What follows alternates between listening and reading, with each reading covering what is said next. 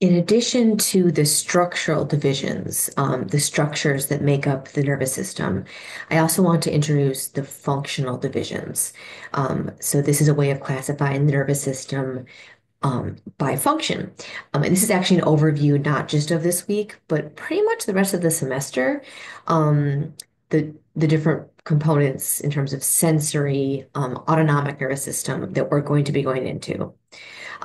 But before we kind of compare those different regions, I want to start with something kind of a little more basic. So remember we've talked about stimulus response pathways, so how a stimulus can cause a response. And often that can be result in feedback to either shut off or amplify the process. But it doesn't always. So here's a case where it doesn't, right? It's just a stimulus and a response, which is a lot of what our body does. Um, so could you diagram this? If you can, pause and try to do as much as you can here.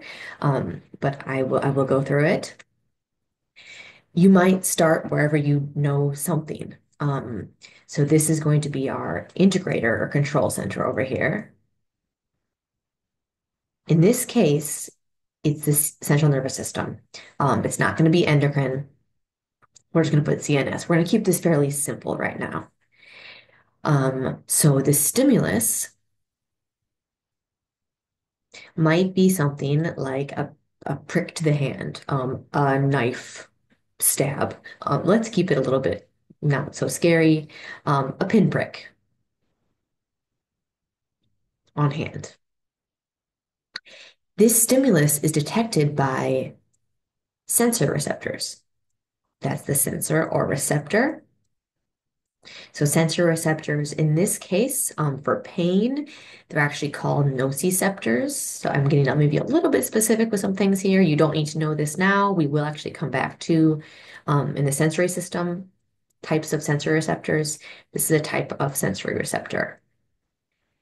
It's the thing that detects that pain, and this is actually going to be a neuron that sends the signal to the central nervous system. The unipolar um, neuron is the input signal, actually a sensory neuron. Output signal, any idea what this is? It's a motor neuron. Because in this case, we're going to contact the target or effector is going to be a muscle that's going to move. So response to a pinprick would be like jolting back. So target or effector could be skeletal muscle. I mean, would be skeletal muscle. Maybe the brachialis or biceps brachii to flex the hand back. The response is going to be to move the hand.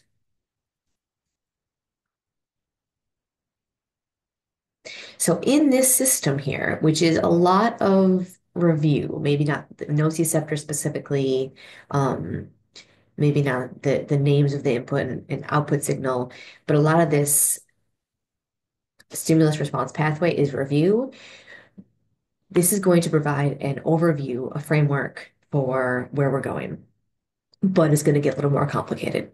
So let me show you the same thing here, but with a little bit more detail, a little bit more, right? So stimulus response pathway in the CNS, also involving the peripheral nervous system. So the one we just drew, I think I'm going to do that one we just drew in a different color, that kind of motor, that pathway we just drew out. We had the stimulus, that's the start, actually not drawn here. Targets the receptors. This is one. Here's our input signal to the central nervous system, output signal. And then we were just now talking about skeletal muscles being the effector. That is the somatic nervous system, typically consciously controlled things we're aware of. Same thing with the sensation. We were aware of that sensation. And you know about some of this details of the signaling already. ACH, acetylcholine, is released onto the skeletal muscle to cause contraction. Um, so we've talked about the skeletal muscles and um, here is also the other divisions of the nervous system. So we've got sensory and motor. Those were in that previous image as well. We also have some breaking down beyond that. So we have somatic and autonomic. Somatic is consciously controlled typically. Autonomic is typically automatic. Typically, we're not thinking about this. It's also called visceral. The visceral nervous system, your internal viscera are involved. It is involuntary. And it's divided further into parasympathetic and sympathetic. We've got a whole chapter on that later on. The control of smooth muscles, those internal organs, cardiac muscle, the heart, glands, and other things as well. We will focus on some of those more than others. Okay, so you will see this diagram again. I'm going to show it as we go through some of these components.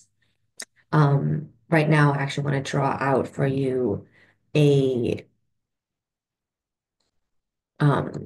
these same things again, but with kind of a different way of categorizing the systems. Okay, so two big categories in terms of functional divisions are sensory and motor. These also can be called afferent and efferent. And that's because these motor signals are leaving the central nervous system, going out to the body, exiting. Efferent is exiting. Afferent is the other one, going towards the nervous system. So actually, I could draw that out here. Um, Sensory system, afferent refers to information towards the central nervous system. Motor is efferent from the central nervous system. Sensory and motor information are both processed within the central nervous system as well. Um, okay, for both of these divisions, and this is something that wasn't shown in the previous slide for sensory, we can have autonomic, which is also called visceral, and somatic. This part wasn't shown on that previous slide, but sensory information can be broken down into those two subcategories, which are basically consciously controlled or sorry, consciously perceived or not. So I'll come back to that in just a moment, some examples. Let me write this one down as well.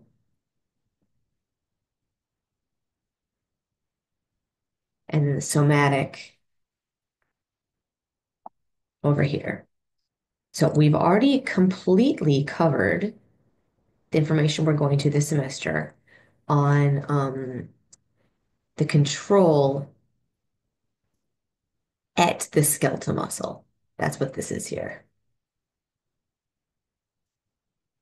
Right, we did that. We will still be talking about somatic nervous system in terms of the control of motor function within the central nervous system, pathways from this down to the spinal cord to control those motor neurons. We will be doing more this semester, basically with kind of this pathway. But we talked about skeletal muscle.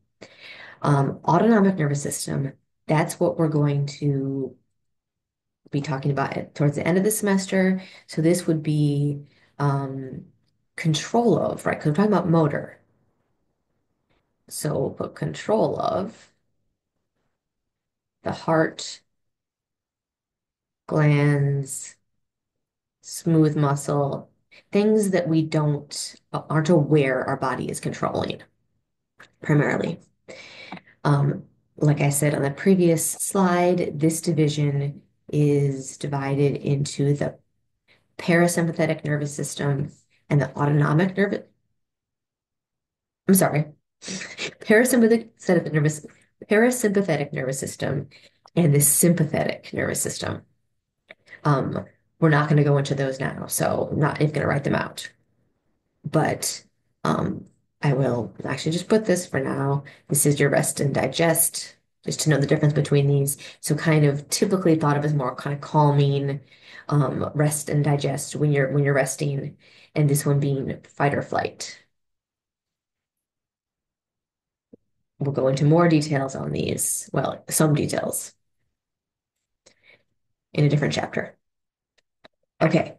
Over on the other side, we also have the somatic and autonomic nervous systems divided up here. So this would be somatic things we can perceive, like touch. Okay, touch, as well as the special senses. Most of the senses, well, literally what we see, what we hear, taste, those are through the somatic nervous system, and we're aware of most of those.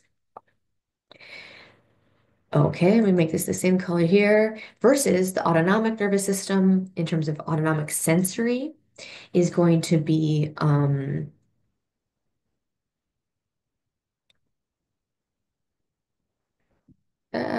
the sensation related to what do you think? Heart, smooth muscle, glands, things that we're not consciously aware of. So when I say sensing these things, we don't feel it, right? So we might have a stretch that happens in our digestive system that we don't feel, but tells our central nervous system we need to increase digestive enzyme production, control of internal processes in terms of signaling internal stimuli, and then responding to them. So a stimulus response, but within our internal viscera that luckily we don't have to think about. Kind of nice. Okay. That's what I want to do now for the functional divisions. And again, this week is cell to cell signaling in terms of nervous system. So we'll kind of be focusing on how cells signal each other, as well as the cells that connect to these divisions, kind of broadly. Um, we will have chapters on the somatic nervous system and autonomic nervous system specifically, and also special senses later on. Okay, learning check.